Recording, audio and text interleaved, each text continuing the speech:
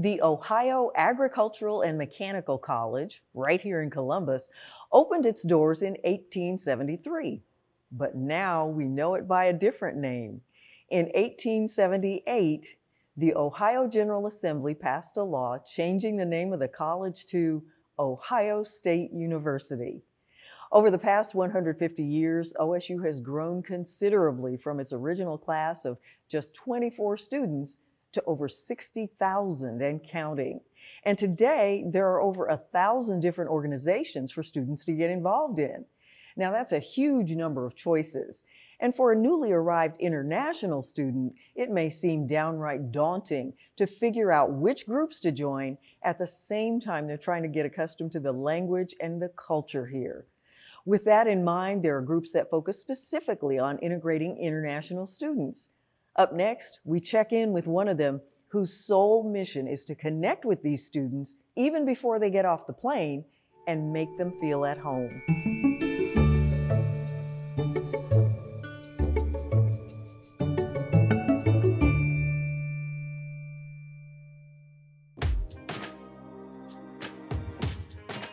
I'm from Nigeria. I grew up in Lagos. I decided to come to the Ohio State University because of my interest in storytelling in mathematics. So interestingly, I was looking for a place to stay because I was arriving some weeks earlier than when my lease would start. And during a meeting with my professor, he mentioned international friendships. And so signed up for the host family thing. And then I got an email from Judith saying, I'm going to be your host when you come to the US.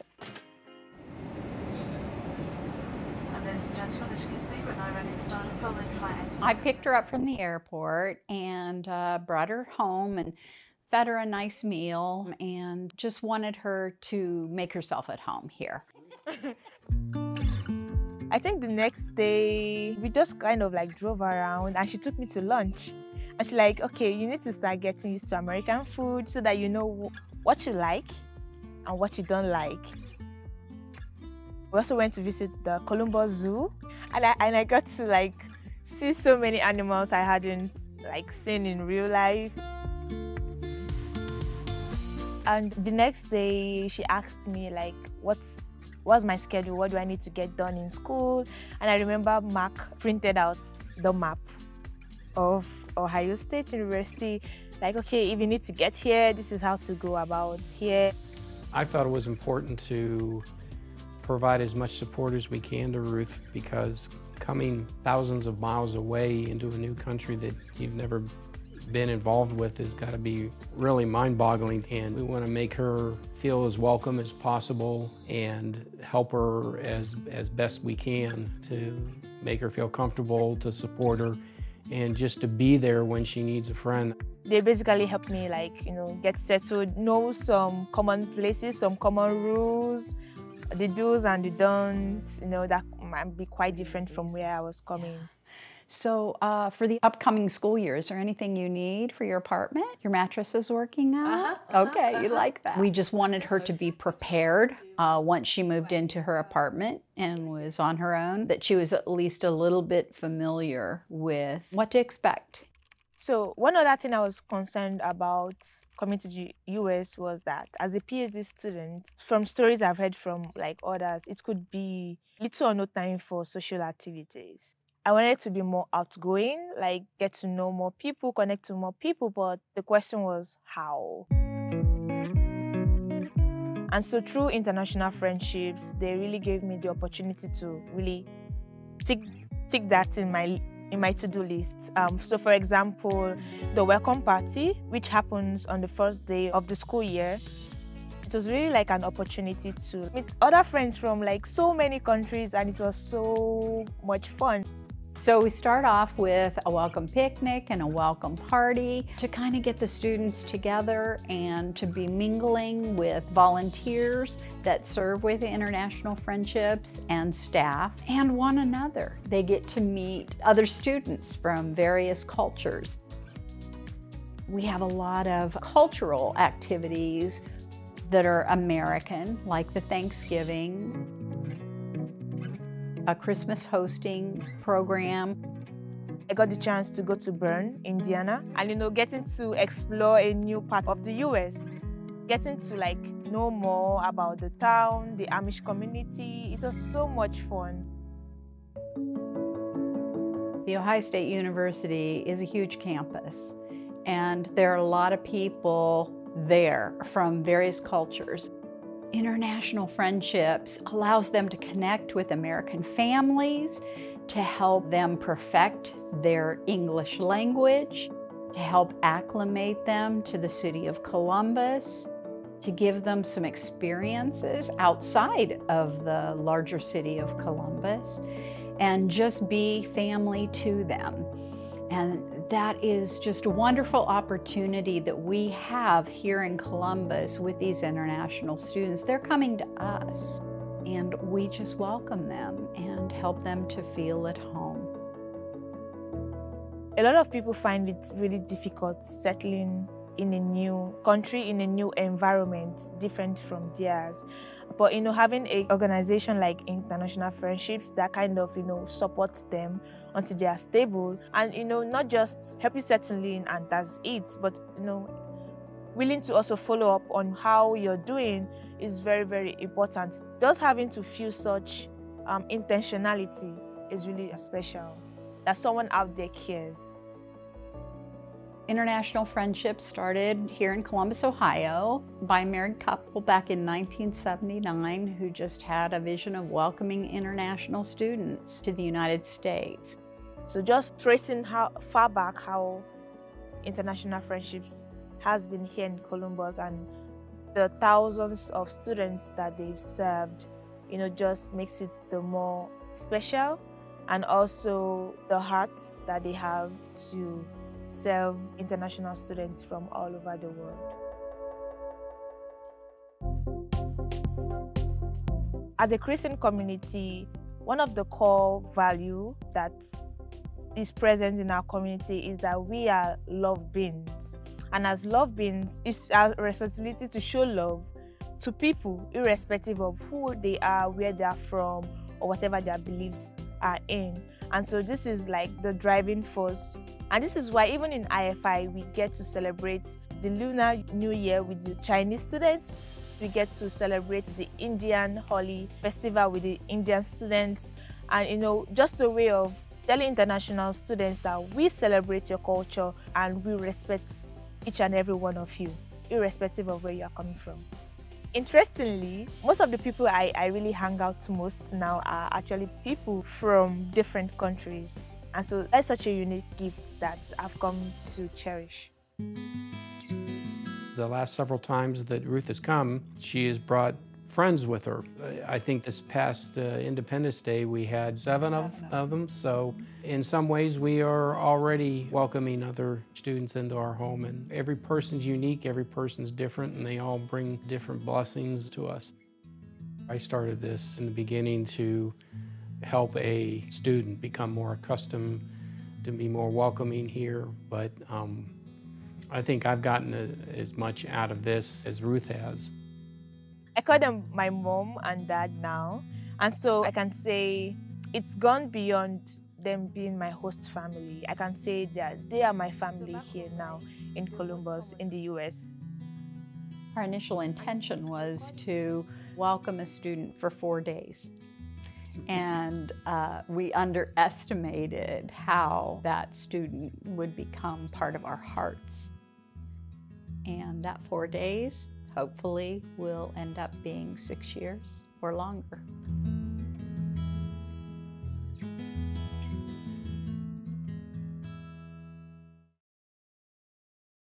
Every year, thousands of people visit the small town of Clifton, Ohio, for one reason and one reason only: Christmas lights. And not just a few, we are talking about more than 4 million dazzling lights.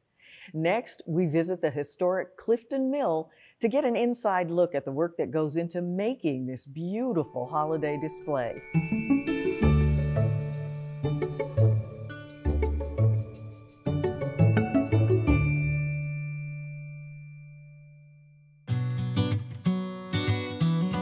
My family, we bought the mill in 1987.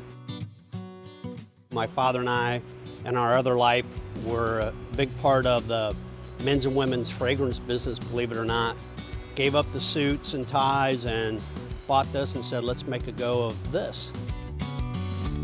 My father's always been a big holiday kind of guy, and we bought almost, I don't know, 10,000 lights thinking we'd never need another light again, and didn't know anything about electricity hardly, and just threw up lights, you know, as best we could. And people started pulling in saying, wow, this is really beautiful, you know, you should share this. And that was like an aha moment for my father. And here we are 4.8 million lights later and counting.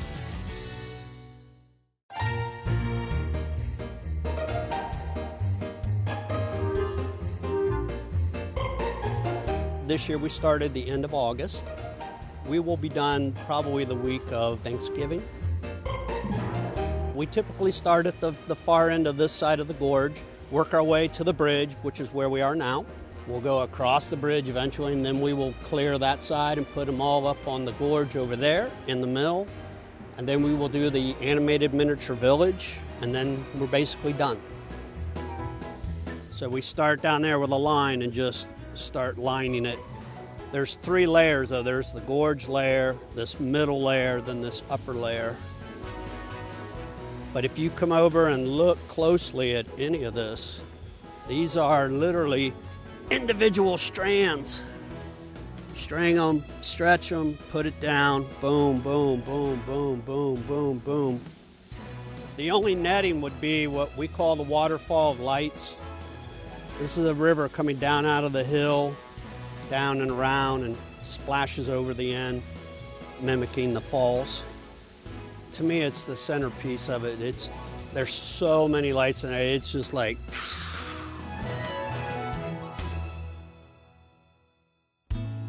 Original mill's 1802. That's a year before Ohio was even a state. The original owner was Owen Davis. He goes way back to General Whiteman and the people from the Revolutionary War that founded this area, basically the Ohio Territory, and started up a mill.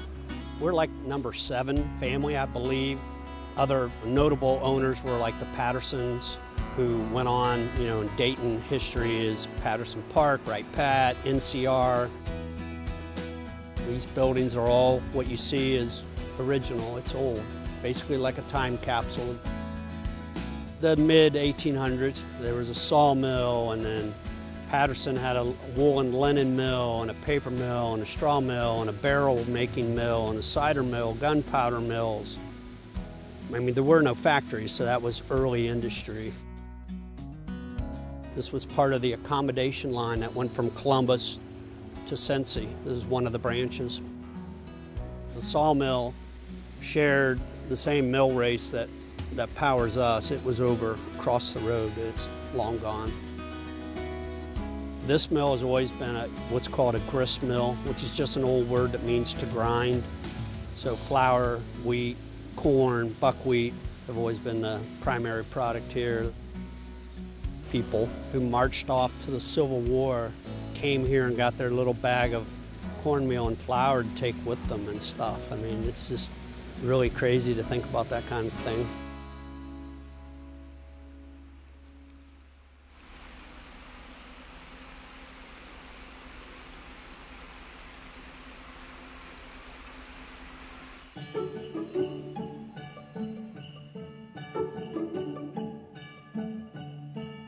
So many people every year say, oh, it's just Christmas lights, anybody can do that. And I'm like, all right, let's see you crawl out on a bridge that's 40 feet above the river in weather with all these cords. Or up on this roof, or that high roof. I'm the only one that goes up there. I don't ask any of my people to go up there. He and I are the main people. We have about 4 or 5 guys who come after their real jobs, or, you know, every other day, part-time, to give us a hand. You know, we're up against cities and parks and, you know, people with big budgets and big crews. This is little old us.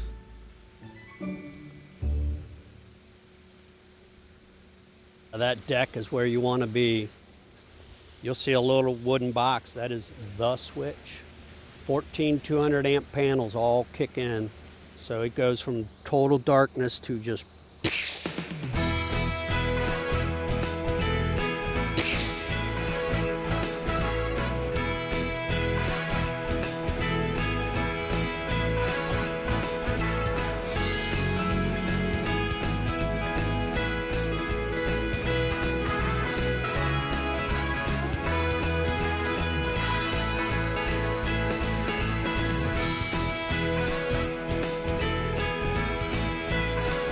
the animated miniature village is a lot of fun. I'm the generation parents would take me and my sister, say, downtown and look at the department store windows with all the cool stuff going on. So that's what we try to recreate.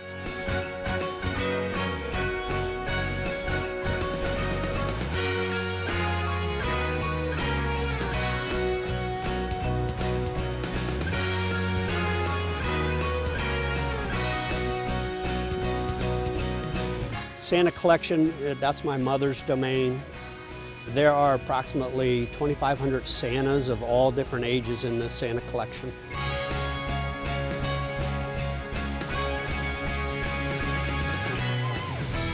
At my age and stage of doing this now, honestly, you'll see me smile a lot when now I get generational people coming up, children of children who came here and had such an amazing experience, and they're like, we want to share this with our children and our grandchildren, and I'm just like, wow, this is, this is part of why we keep going.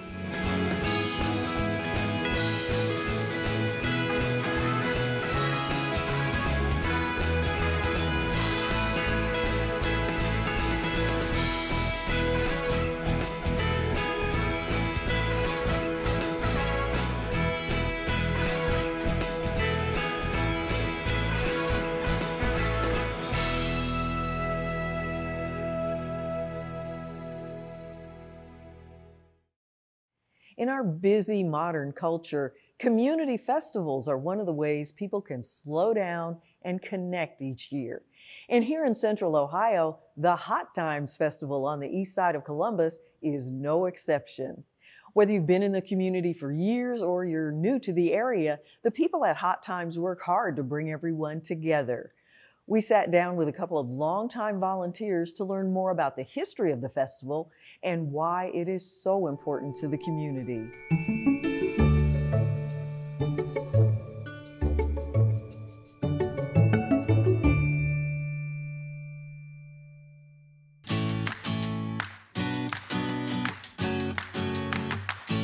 Hot Times Festival is interesting. We were there from the beginning.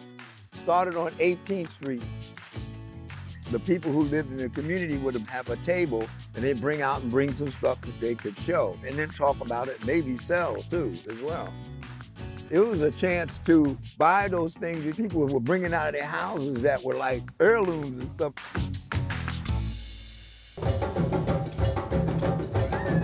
We were the ones that began to show West African drum and dance because that was during the era and the age of the drums and things coming about. This was a chance for us to learn more and share more about the African-centered culture, which we were learning.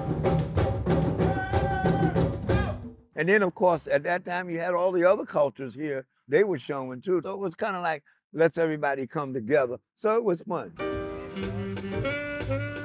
Then the music, of course, was interesting. And not till, I guess, it moved that you got, really start doing with the big bands and stuff. Jazz and all of that stuff. Well, it really started going on. And that was just the beginning and the blooming of everything. Now, it used to be just one tent, Now they have 3 stages or 4 stages, because at one point, one of the stages is the one over there in the walkway. We started that because something was happening. We just got on that platform and started doing things.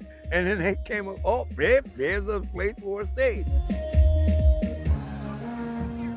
People come all over because they want some relief, some release. It's a way to get away from the news and all of that stuff that's happening outside right now. When you come here for that Friday, that Saturday, and that Sunday, that Saturday morning with the parade with the children, and when you come here, you get away from it for a while.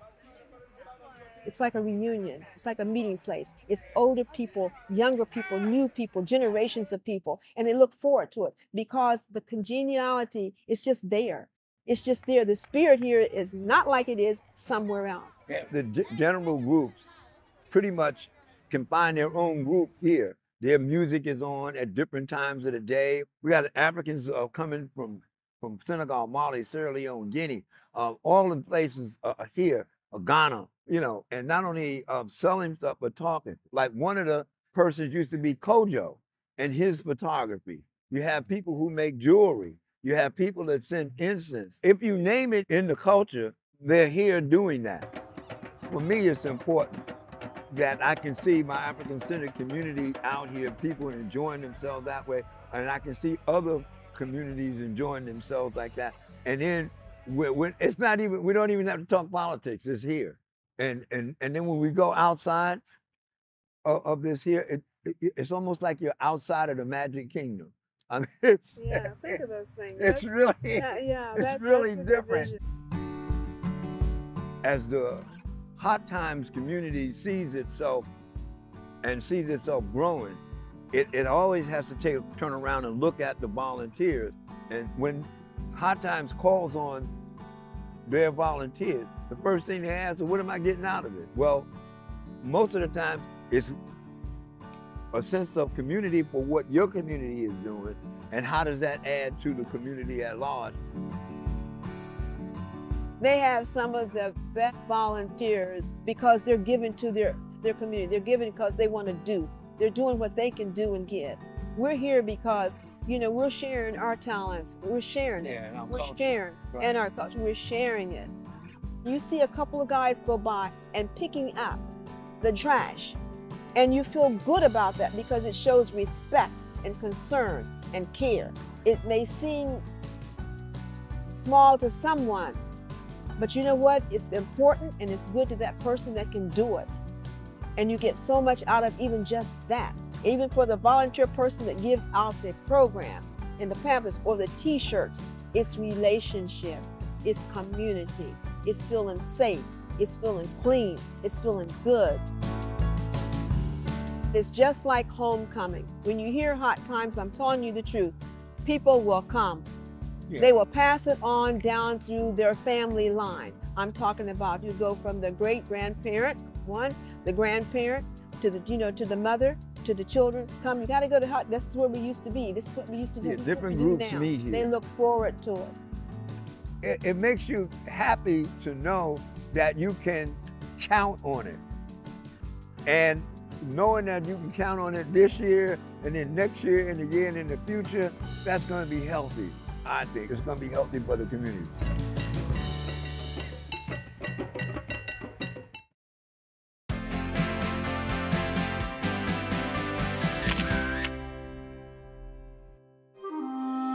This is one of my favorite photos in the collection. This is called Giving Thanks. It's a photo of the Boyman family, Eugene and Esther and their son David, in their first Thanksgiving in Columbus in November 1949. The story behind how they got to Columbus is really just a phenomenal one. So Esther and Eugene were both in concentration camps in Europe during World War II. Esther's family, their business was raided and they were sent to Treblinka concentration camp first. Esther's mother and her 3 sisters were murdered there. She was then sent to Auschwitz after trying to escape and was in a displaced persons camp soon after the war in 1945 where she met Eugene. So they met in displaced persons camp. They were trying to get to the United States in 1945 when World War II ended, and Esther and Eugene made their way to Columbus, and this was a photo that would have been printed in the newspaper. They arrived in 1949. Eugene went on to work as a tile setter for Duratel here in Columbus, and they had 3 more children after David. For me, it really shows all that we do have to be thankful for and how resilient people can be through such tragedy to be able to start a new life. Thanks Thanks for being with us. And remember, you can catch all of our episodes on YouTube or columbusneighborhoods.org. Plus, see our stories on the WOSU mobile app, and you can follow us on social media. We'll see you back here next week on Columbus Neighborhoods. Angels and drummer boys hang from the tree with colored lights flashing. They wait eagerly to open